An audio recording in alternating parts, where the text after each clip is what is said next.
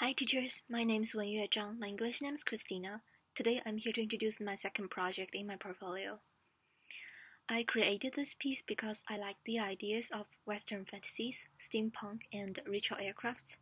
I thought it would be fun to see how a normal kid's journey could be like if combined with all these interesting elements. And to make my story more humorous and relaxing, I referred to certain funny ideas in the Gulliver's Travels to help build up my background settings.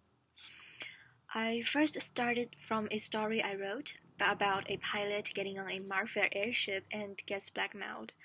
Based on the story, I sketched out the main villains group and their airships. Then I associated the story with the sky cities in the Gulliver's Travels, from which I mapped out a story about a boy who is seeking his parents, gets into a journey to find out the secrets in the sky cities. And then I created the other main characters and did the character design. And I used Photoshop and my own sketchbook in the making of this project.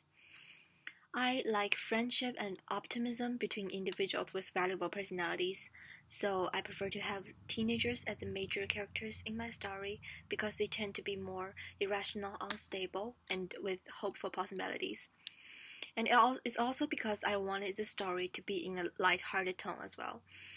This is why in this project I made my main characters and villains all young, but with very different traits, to see the chemistry between the good and the evil. Furthermore, I would want to polish the storyline if I had the chance, and maybe talk more about the challenges the characters would confront in the future.